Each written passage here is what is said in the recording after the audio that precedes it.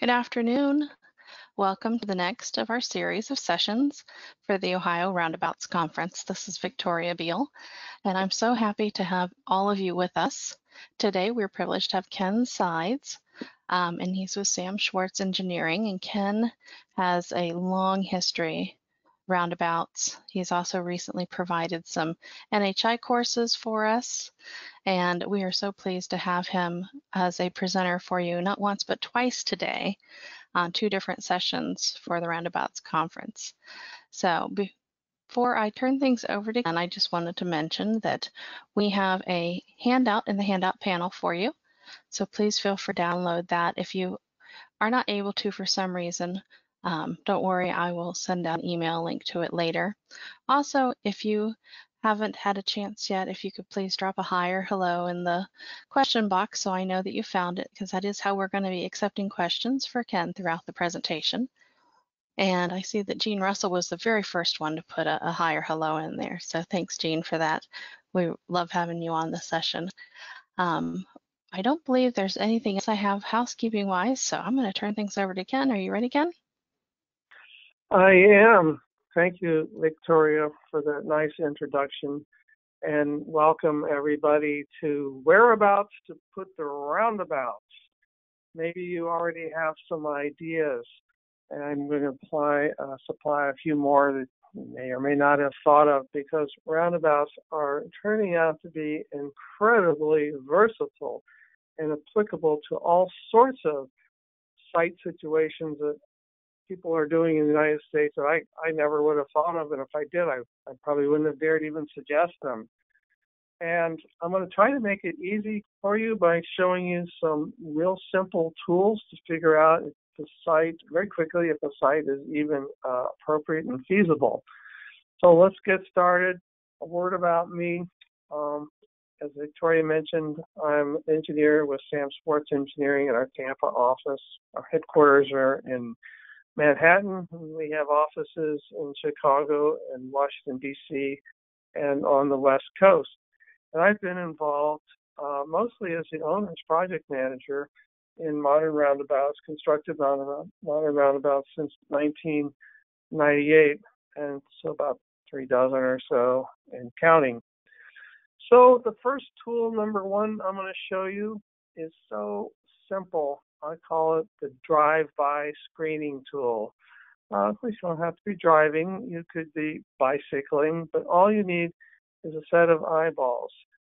So what you don't need is to have a study performed. You don't need any fancy modeling software or any software. Don't need no consultants, and don't need to find funding for consultants, and you don't need permission from your boss or anybody to do the drive-by screening tool, and it'll get you pretty far along the road. So let's take a look. Here's an intersection in Florida. It's got an old-time gas station there, as you can see in that lower left photograph. And you are driving by, and you put eyeballs on it because you want to see not how many lanes are at the intersection, but how many lanes these streets are. And both of these streets are 2-lane streets, okay? You have to look back a little bit from the intersection to get away from those extra turn lanes and sometimes extra through lanes that you frequently find at intersections. And we'll look at some of those in a few minutes. So you took a look, and if you have a 2-lane street intersecting a 2-lane street, more than likely a 1-lane modern roundabout can handle the existing volume. So let's take some examples. You could have 2 lanes, like 2 lanes by 2 lanes by 2 lanes at each of the 4 legs. It could be a 3-legged intersection as well. Okay. If one of the legs is 2-lane divided, meaning it has a median, that'll work fine as well. Or if 2 or 3 or all 4 legs are divided and have medians. In fact, that's even better, because if you have a median, then you may not have to buy any right-of-way to put in a 1-lane modern roundabout, 1 circulating lane. So if the existing volume is being handled by the existing intersection, more than likely a modern roundabout would also handle existing volume. And, there are a lot of intersections that you will see all the time as you drive by that are actually well below capacity. So for sure, almost one-lane modern roundabout can handle that. So right now, 9 intersection configurations. You can find a pretty likely good candidates for a modern roundabout just by driving by. The same thing would be true if they were 3-lane intersections. This is a total of 9 here, including if 1, 2, or all 3 of the legs happen to be divided. That's even better. So if you have 4 lanes intersecting 2 lanes, and chances are a 2-lane modern roundabout can handle the existing volume of these, especially if the existing volume is below capacity for the existing intersection. Of course, you do have to think about future volume. But so right here are another 9 intersection configurations that could be handled. And by the way, if you don't need all 4 lanes on that 4-lane street, maybe it was overbuilt, you could taper down to 2 lanes in advance of the intersection. And now you're looking at 2-lane street by a 2-lane street. So keep that in mind as well, because there are a lot of 2-lane streets, 4-lane streets in the United States that don't need and never did need, and maybe in the future won't need to be 4 lanes. So keep that in mind as well. And of course, you have 4 lanes by 4 lanes, again, with or without medians on 1, 2, 3, or all 4 legs. And again, a 3-way intersection possibility, a T intersection. There's 9 more intersection configurations that probably are good for 2-lane modern roundabout, more than likely. So I have just taught you how to spot 27 different existing configurations that can probably be handled by a modern 1 or 2-lane modern roundabout, especially if the existing volume is below capacity of the existing intersection. Now, wasn't that easy? You didn't have to do a study, didn't have to hire a consultant. You didn't have to ask your boss if you could do it. You can do it today on the way home. So, but it can be even better than that. Let's look at a pretty interesting example in downtown Asheville. This time, we're going to count the lanes that are connecting to the intersection. All right? So this is a typical downtown intersection or suburban intersection anywhere in the United States. This happens to be right around the corner from the county building and the city hall building. And as you can see, it's not pretty. It doesn't lend itself to economic development, which is what they wanted for their downtown. In order to have a vital downtown, you have to have pedestrians at daytime and nighttime, which means you have to have a pedestrian-friendly environment if you want to have economic vitality in your downtown. Intersections like this are not pedestrian-friendly. They're not really motorist-friendly either, which we'll get to. So what to do about it? Well, first of all, for fun, let's count how many connecting lanes there are. Oh, I count 7 turn lanes and 11 through lanes for a total of 18 connecting lanes. Who would want to walk across that at lunch hour to get a bite to eat? And the thing is, restaurants cannot survive on lunch. Nobody wants to pay very much for lunch, and there's no alcohol sales at lunch, which is where a lot of the profit is in restaurants. Restaurants, in order to survive and be downtown at all, have to have a dinner hour with people there. So if downtown is set up so that it can empty out at 5 o'clock sharp and become a people-free desert, those restaurants cannot survive at night.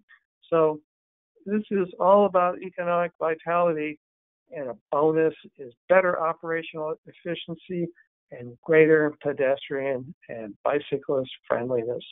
So let's take a look at what Asheville did. I hope you go to Asheville next summer. if it's safe, and visit this intersection and watch it operate. Somebody came up with this concept for that intersection. Whoa.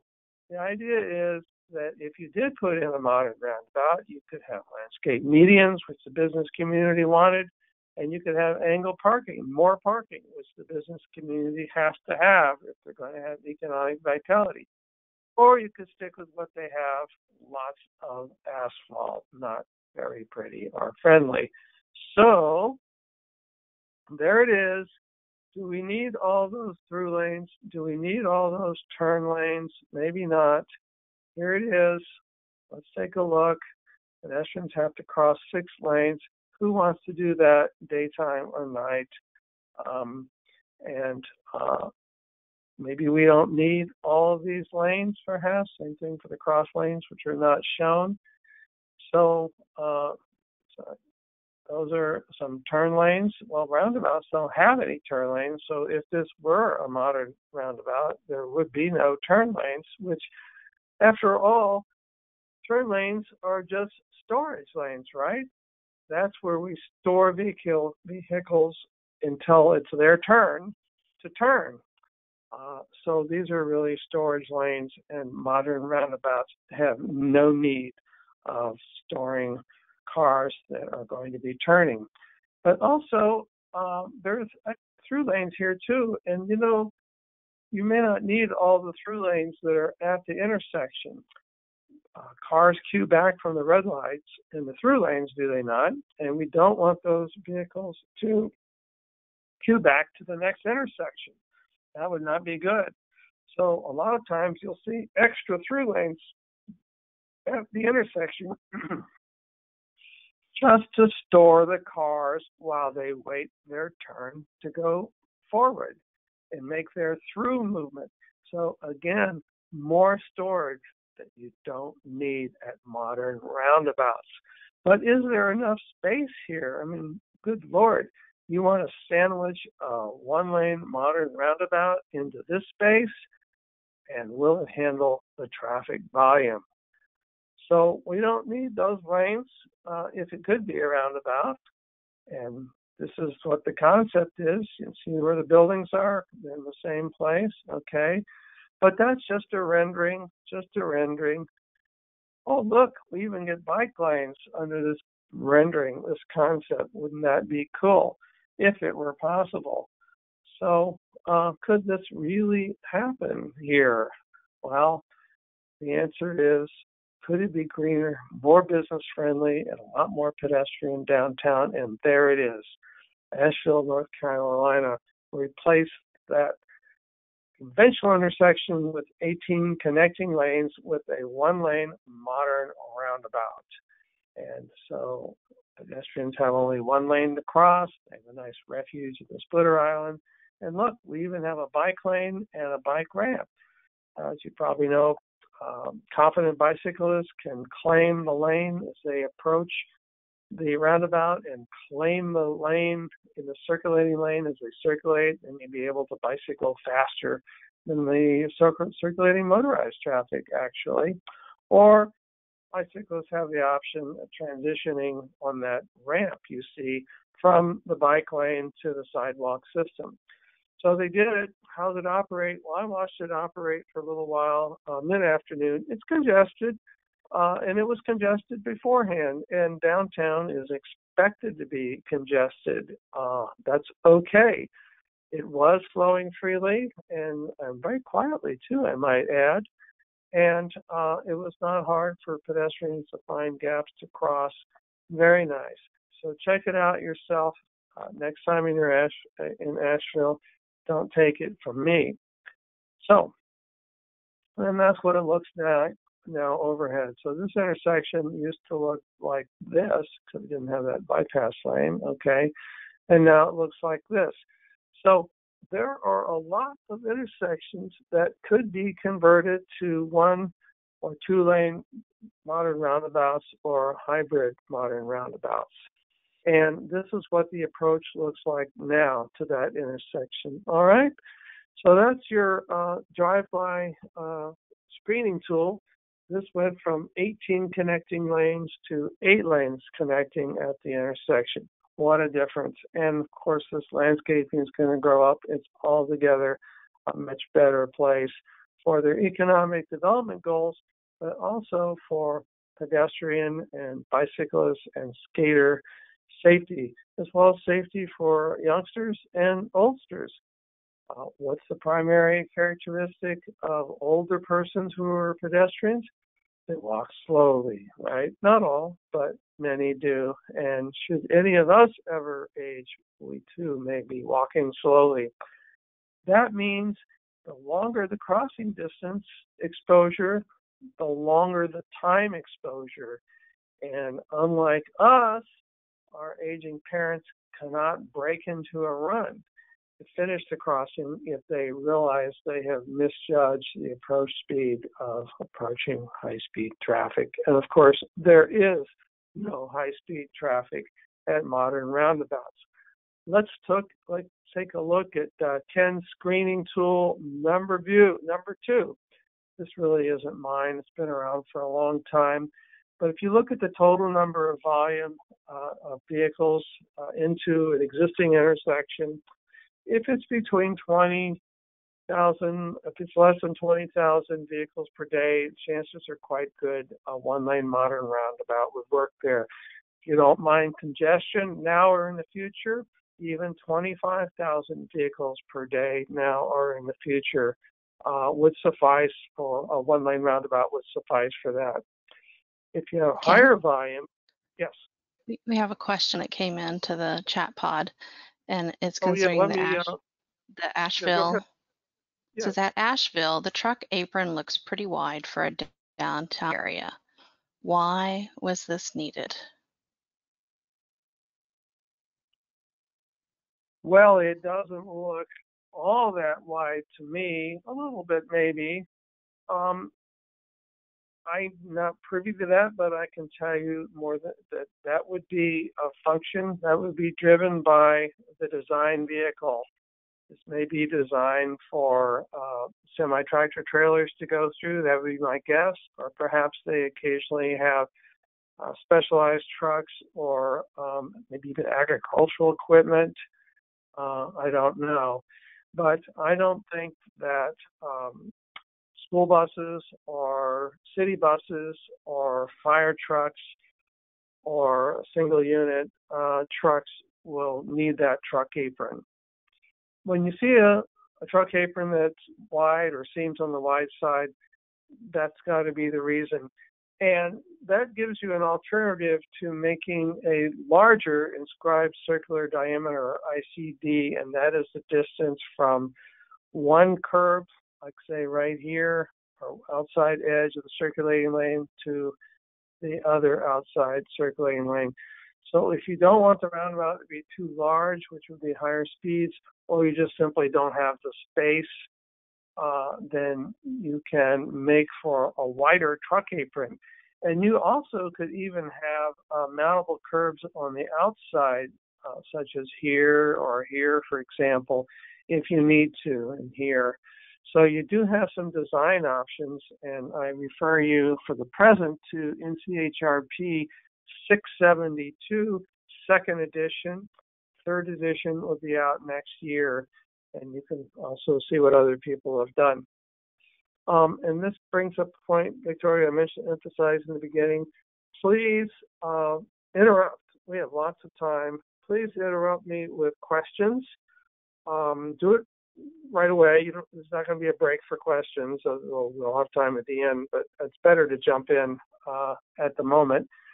Please feel to interrupt with content contribution. Maybe you know about a similar site somewhere else in Ohio or someplace you've seen and you'd like to comment on it. That would be great.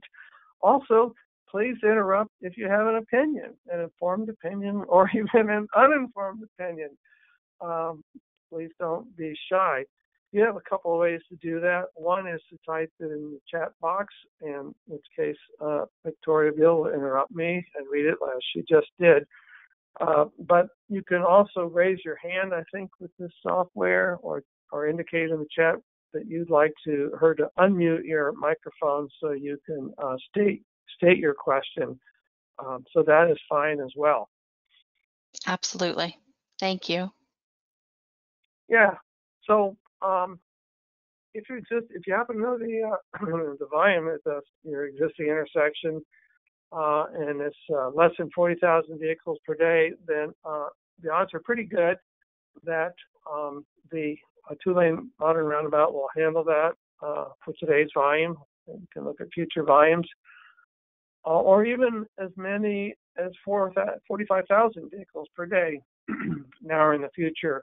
That's going to be a little bit more congested. That is going to be a more congested two-lane modern roundabout at peak hour. But hey, peak hour is all about congestion. And a congested modern roundabout actually can function quite well. We'll discuss that in the metering webinar coming up after this. So you may find it perfectly acceptable to have a congested modern roundabout, and depending upon the context and the site, because remember, the intersection probably is congested anyway if it has that kind of volume as a conventional intersection. And remember also, you get tremendous safety benefits as well as operational benefits with modern roundabouts. And I do mean very large safety benefits. I think many of you already know that. Okay, screening tool number 3. You are going to need some instrumentation for this, and you've got it in your pocket or on your desk right now, your cell phone. But you don't need a cellular connection. You don't need a Wi-Fi connection. You don't need no consultant and funding for a consultant, and you don't need permission from your boss or anybody else to do the number 3 screening tool. All you need is your cell phone. Yes. I'm going to interrupt again. There's a question about in screening tool number 2. They wanted to know, what peak hour factor are you assuming? Well, you can crank that in. This is like really quick and dirty screening tools. If you want to spend a few extra minutes, you can look at your seasonal adjustments. You can look at the number of trucks you have, and you can quickly refine these down with just a little bit more minutes, a few more minutes time. And then if you want to get even more elaborate, you can go to spreadsheets and software. You can use Synchro or Visum or Sidra to model the existing intersection and a modern roundabout to replace it, or a brand new intersection, which could be either conventional or modern roundabout. So for each of these quick, dirty screening tools, you can go a little bit deeper with table lookup, or further deeper with spreadsheets or even software modeling tools. But what I'm showing you here is you don't need any consultants or special studies for, and they're so easy to do. You don't have to ask your boss, hey, do you mind if I spend 2 or 3 days looking at this? You can do it on your own at your desk or at home. So good question. Thank you for that. Anyway, you don't need a connected phone, because actually all you need is the calculator that's built into your software. And all the math you need to do is simple addition, as you see right here for screening tool number 3. And I'm going to show you an actual example. Now, you will need turning movement counts for this screening tool. What? You don't have any? Don't worry. You don't need a traffic tech, don't need no consultant and funding for it, and you don't need permission, because all you have to do is look for that turning movement counting box, turning movement counter that is somewhere around the office, and you can go down to this interesting intersection yourself and count turning movements during peak hour. You don't have to have a tech do it. Well, can't remember where the turning movement counter is, which closet it's sitting in. That's okay. Maybe your office doesn't even have one and you don't want to borrow one from another office. You can simply use a pen and paper. This is a form for the Florida DOT, and there are other forms just like it. It's not very difficult. So again, you can proceed yourself with screening tool number 3. So you've got your turning movement counts either because you looked them up, or you went and got them yourself, or maybe you just made them up, kind of because you sort of know that intersection anyway because you drive through it every day. Anyhow, you've got your turning movements for an intersection, and what we want to do is interpose these on a roundabout to see what would happen.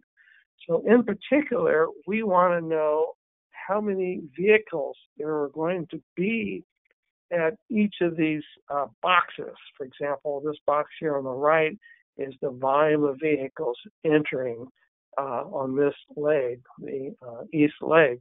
Now, if this were one of my classes, this would be a sheet of paper, and you would write your name right up here above the word name, and we would do the exercise. But since that isn't the case, let's do it together now on the phone. Here we go. I'm on the phone. I'm not on the computer for my audio connection. So there are the 4 places where we can record the volume of vehicles entering, okay? So what have we got? Well, let's do this one first. Those cars are going to be entering on this leg, correct, and turning right. And those vehicles are going to be entering on this leg and going straight through, correct? And these vehicles are going to be entering at this intersection and turning left. So let's add them up, just like we did. And there it is. That's the number that goes right here. Not too hard, was it? Did you have to ask your boss if you could do it? No. Did you have to hire a consultant? No. Did you have to get some fancy modeling software?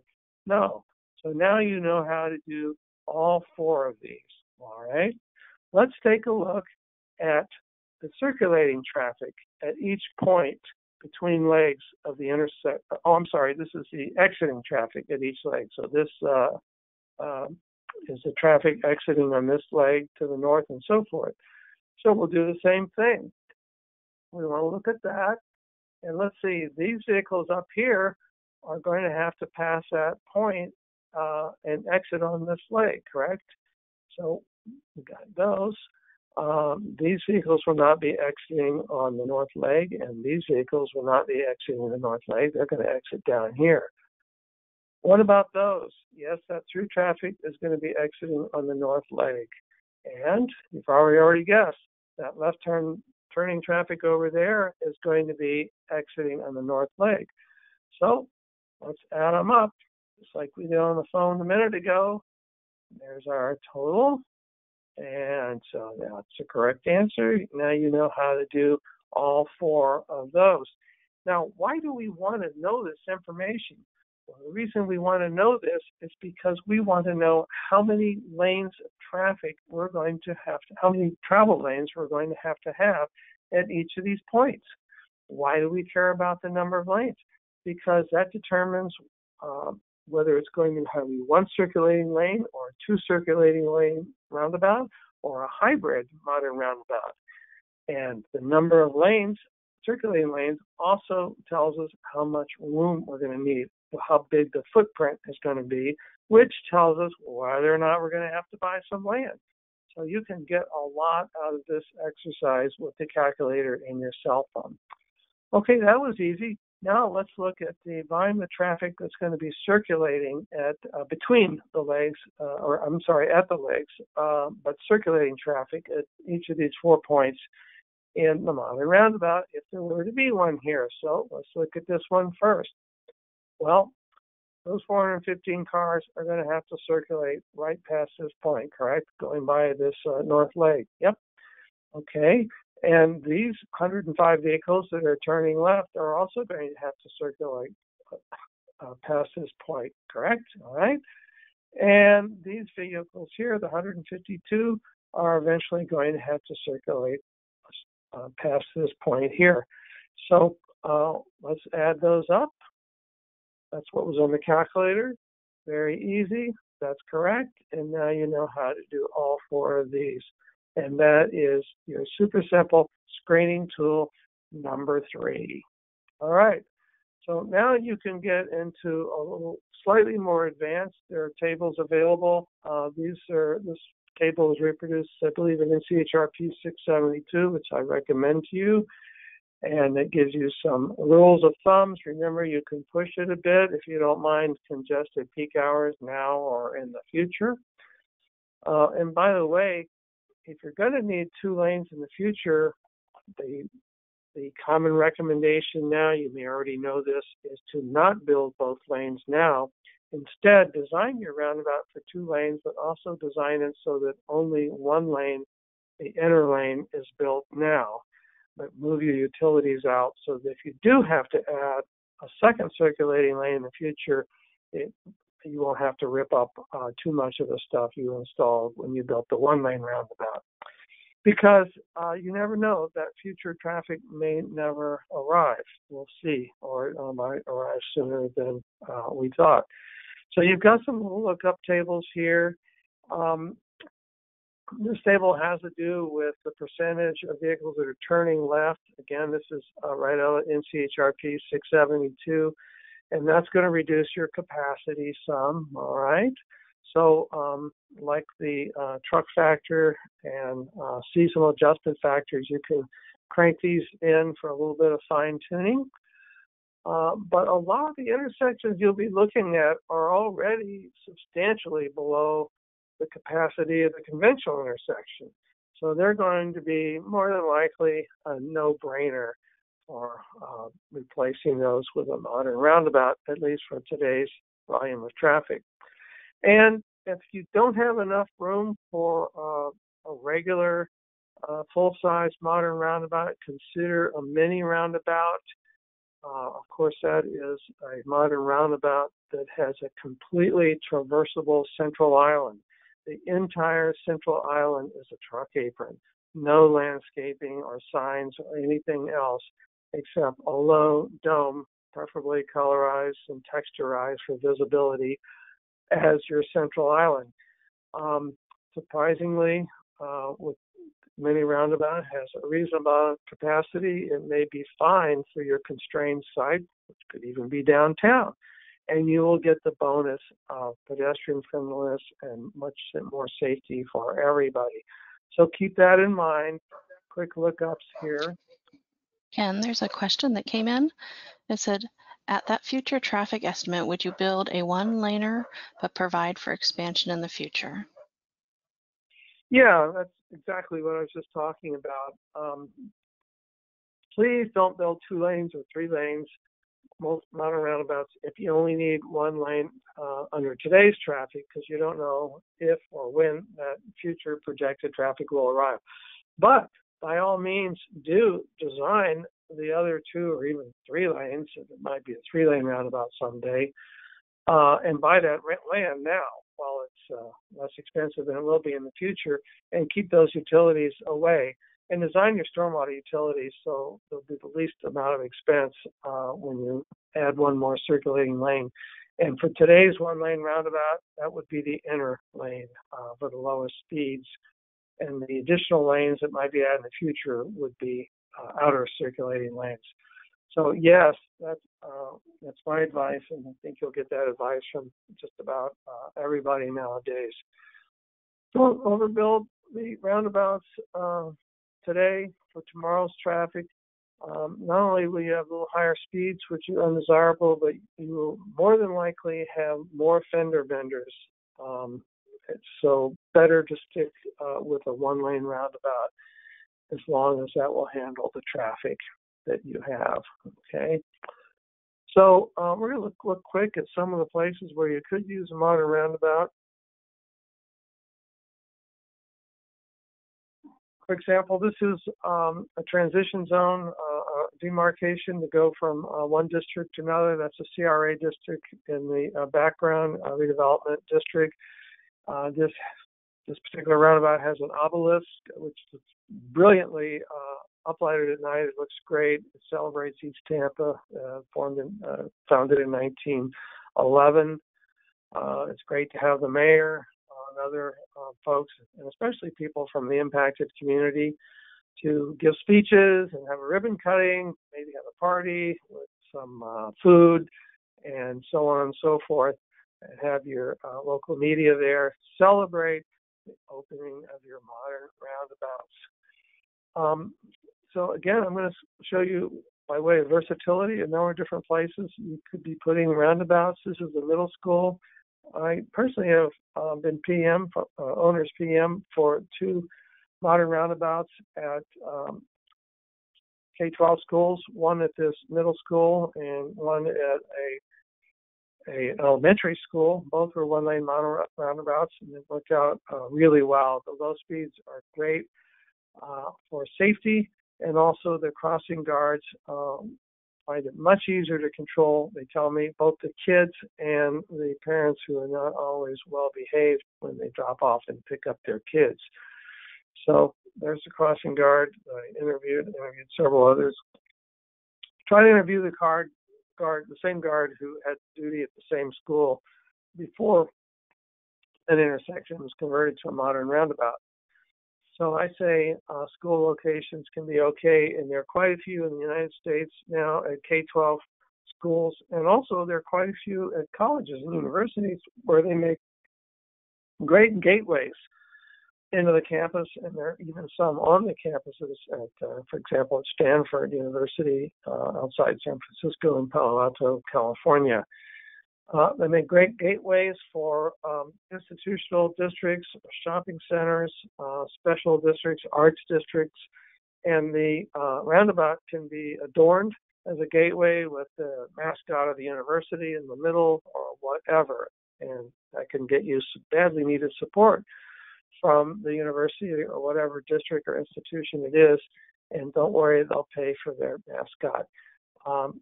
You need to think it through, of course, but modern roundabouts can go well close to railroad tracks.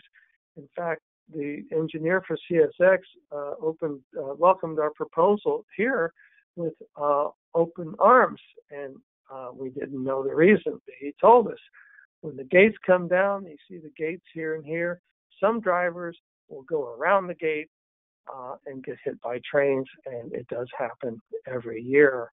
And it's a terrible tragedy. Yes. A question that came in concerning the roundabout that was in front of the school. They were curious about how the crossing guard situation works there. Does a crossing guard get assigned to each leg, or is there just one crossing guard who's covering from the middle? They were curious how that works, if you do. That's a great question. Imagine this was a conventional intersection before. So so the sidewalks were right here and right here. I should say the crosswalks, not sidewalks. So the crossing guard would stand here and control these 2 sidewalks. Now that the sidewalks are displaced back 1 car length, since it's a one-lane modern roundabout for each of these, the crosswalks are further back. And most schools elected to hire 2 crossing guards. So the crossing guards each cover 1 crosswalk. And that was their decision. They had the money. They decided to do it. And those crossing guards sometimes operate from the curb here. Sometimes the crossing guards operate from the from the splitter island. And sometimes the crossing guards like to walk the kids from the curb to at least as far as the splitter island or even all the way across. I saw some of that at the other school, the elementary school, and I have some pretty nice videos of that. So that's how it's worked out at the 2 K-12 schools I've done. And if you have one of those in mind, you can get a list of all the other K-12 schools that have them. And also I have these videos I'd be happy to share so people can see what it's like. Thanks for that question. Anyway, back to CSX. He liked the idea, and we quickly realized why. It's because on impulse, drivers will go around. But he said, do you think you could extend the splitter island well beyond the railroad track? And we said, sure, but why? He explained that if there's a long median, drivers are less likely on impulse to way back from the tracks, go around the gates. So they have to make that impulse decision further back. They're less likely to. Plus, they're sort of trapped in the wrong way lane right here. They don't like that. So this costs almost nothing to extend that median there, that splitter island, and it got approval from CSX. So there's some tips there. So think not just of safety and operational benefits. There are many other benefits of modern roundabouts. There are many other groups out there who would like those benefits if only they knew about them. And so the more support you can get from other groups for your roundabout proposal, the more likely you are to actually build it. These are some of the people, urbanists, smart growth people, active living people, complete street advocates particularly, and environmental folks, green street advocates. Now, the complete street folks are primarily concerned, in my observation, with streets between intersections. But if you point out that, hey, vulnerable users and everybody else crosses path at intersections. So you really need to complement complete streets with complete intersections. Complete street is streets that are for everyone, and a complete intersection is an intersection that's good for everyone, and that would be modern roundabouts. And point out that if you had complete streets and complete intersections, then you would have complete networks, a term I've never run into anywhere else. So have that conversation with those folks and get more people on your roundabout teams. Road diets are typically applied between intersections, but they can also go very, very well with modern roundabouts. Very good combination. Mark Doctors at Federal Highway Administration likes to say that road diets and modern roundabouts go together like peas and carrots. So these groups, vulnerable users, if only they knew what modern roundabouts could do for them, would like them as well. Evacuation officials and visionaries. If we have time, we'll look at a visionary example, and you've got great answers for all those people. Here's a very constrained site with Metro Rail in the background coming up from Miami. This is Coral Gables, Florida. It's a Michael Walworth design. Notice the central island is not round. It's elliptical shape. It's not oval shape. It's not racetrack shaped. It's elliptical shape. Those are all arcs, 4 arcs there. So, and notice that it's, by the way, it's 1 lane here and 2 circulating lanes there. It is a hybrid. It has 6 connecting legs. You can imagine how poor the operational efficiency was when it was signalized. Plus, there's a college right behind the campus, right behind the camera, so there are pedestrians here as well. This is another example of an entryway roundabout into downtown Avon, Colorado. You can celebrate the history, the culture, what matters, the local values, just like they do in Europe. With your modern roundabouts, don't worry. The budget for the artworks is not going to come out of your roundabout budget. You don't have to know anything about art. You don't have to select the artwork or find the artist to propose artworks. The art folks will take care of all that, and they have money to pay for it. These look great Ken, in the summer. Yes. quick question, and I think this kind of stems from a few slides back. They wanted to know, what about transit, specifically BRT systems? Do you have any examples of roundabouts on BRT or BRT-like transit routes? I do not with BRT. I can make a couple of general comments, and I did not include a slide for that. Consider that at bus stops, which I think is what's meant by transit here, BRT is bus rapid transit, of course. What are transit users before and after they embark and disembark? They're pedestrians and bicyclists. So bus stops need an environment that is ped bike friendly, and that is a modern roundabout. As far as BRT goes, modern roundabouts typically are free flow off peak hour, and typically have a 20 or 30% improvement in operational efficiency at peak hour. So the BRT could go right through the modern roundabout in the same circulating lane as everybody else. If you're interested in light rail, there are some examples now in the United States where light rail goes right through the center of the roundabout, and there's one in outside Salt Lake City, Utah, at the University of Utah campus near the stadium. It's a great example. Check it out on Google. I've watched it operate. It's very nice. That intersection is a roundabout, and the light rail alignment through the center of the roundabout were all designed simultaneously. So I think you're going to be okay with BRT. It will be entrained in regular traffic if it uses the same circulating lanes, but it could be a lot worse. It could be sitting at a red light. Thanks for that question. Great question. Anyway, modern, but there's some ski area in the background. You see if you're familiar there. So here you can also use modern roundabouts for placemaking. This is a 5-legged intersection. You see at the upper right in downtown Sarasota, Florida. This one leg is one lane exiting. Didn't work very well as a signal, so they made it into a 1-lane modern roundabout. But more than that, it's a people space now. It's not car-centric anymore. It's not dominated by vehicles. The vehicles slither by silently in the background, don't dominate this space. They're not sitting there at the red light idling and then roaring off when the light turns green. And so this is a people-dominated space, a people-centric space. And there's another view, by the way. Here's another tip. You want to get up high to get good pictures and use a wide-angle 18-millimeter lens. So you see it's a people space.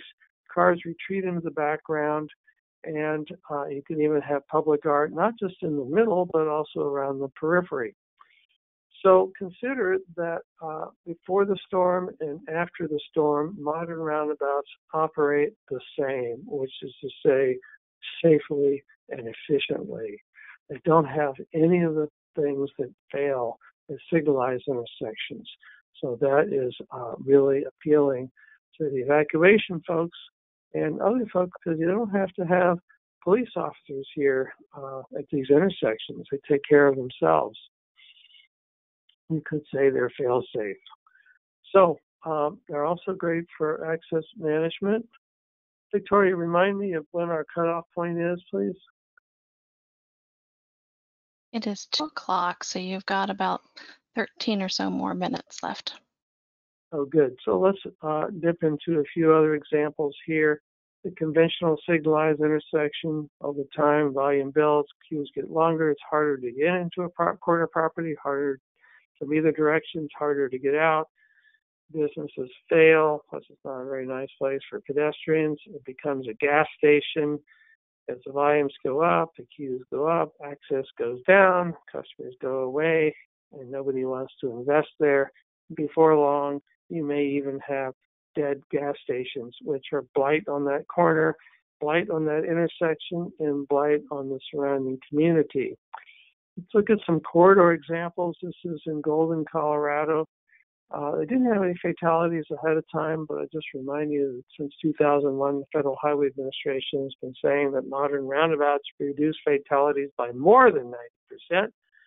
And a more recent study by Pennsylvania DOT, based on 17 years of data, found that modern roundabouts reduce fatalities by 100%. That's right. They have achieved vision zero at their roundabouts in Pennsylvania. And they found that serious injury crashes were also reduced by 100% and minor injury crashes by 95%. Along this corridor, when they converted these 4 intersections to modern 2-lane modern roundabouts, crashes were down 60% and injuries down 96%. They still have some left turn conflicts, which is not great for older folks, because if they misjudge that oncoming traffic, they can be T-boned, which is a very bad outcome for anybody. All right, so you see what happens there. So one possibility is to eliminate those left turns into these big box store parking lots on either side. And this is one of the secrets of modern roundabouts. You can simply eliminate those left turns, which are hazardous. People make a nice, comfortable, safe, low-speed U-turn, and now can access those properties on the other side of the street safely and comfortably. By the way, in Golden, retail was down badly because of the national economy that year when these opened, but their revenue went up. So this is Carmel, Indiana. They've built more roundabouts per capita than any other city in the United States. And they actually didn't do it for safety or operational efficiency. Those were wonderful ancillary benefits. They did it to improve the quality of life there. And I'll have more to say about Carmel. But let's take a look at Columbus, Ohio. These are your fatal crashes of 2014 through 2018. And you see they've gone from 49 to 66. The trend is up and up and up every year. That's not good. That's a lot of crashes per 100,000 population. And we would like to get that down. Of course, not all those crashes are at intersection by any means. But getting back to Carmel, Indiana, let's suppose that you wanted your community or your client's community to attain roundabout parity with Carmel, Indiana. And what would it take? Well, here's Carmel, Indiana in the gold bar. And they have a population of 95,000, 126 modern roundabouts. So they have 1.3 modern roundabouts per thousand population.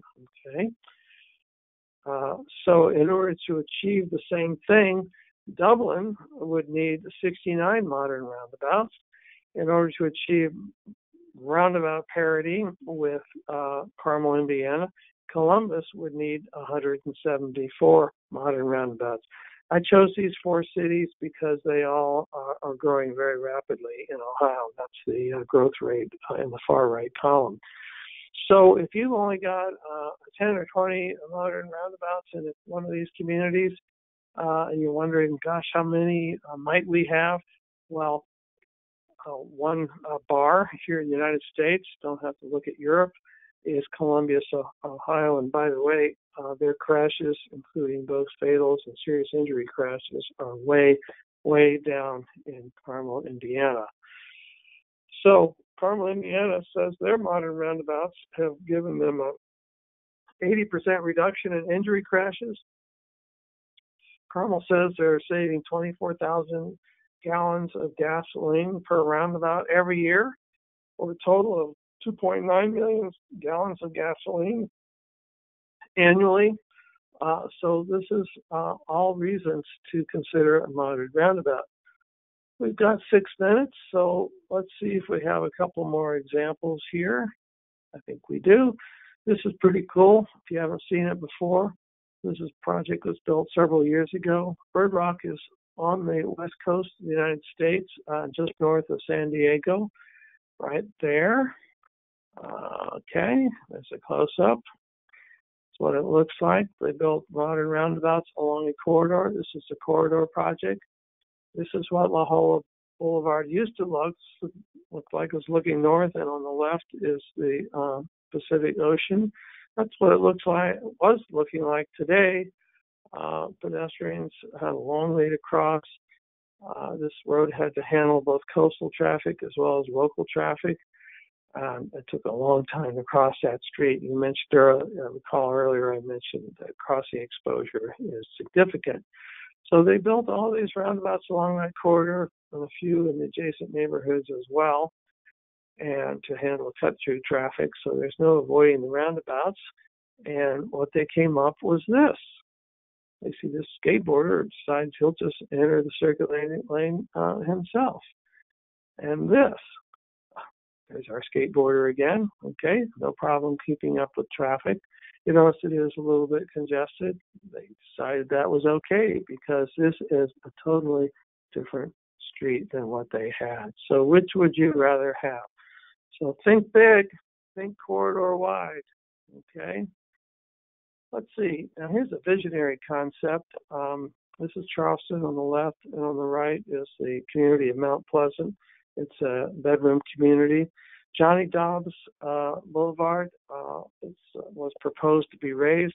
It's already cleaving Mount Pleasant in two, but at least it's at grade. But the proposal was to raise it, right? There you go, and that's Charleston in the distance, looking to the northwest. So we know from, this is my hometown, that when you raise a roadway, you get these underpasses where nobody wants to be, even in a car, and certainly not after dark. This looks so awful. I took a picture on the sunny side, and it was just as bad. And if you're a female or you're pushing a baby carriage or otherwise encumbered, or if you're an older person, you may even less want to walk under there, especially after dark. So Victor Dover, who's one of the thought leaders, along with engineer Rick Hall in the Congress of New Urbanism, came up with a visionary concept for Johnny Dobbs Boulevard, in which it would remain at grade. And now it would connect the two sides of Mount Pleasant instead of cleaving it in half even more than it already is. And they would do that by creating a European-style boulevard, including modern roundabouts. And so instead of what I showed you in my hometown, you would have something like this. Unfortunately, the vision was not embraced by the leadership. But still, think big and have visions. Well, let's see.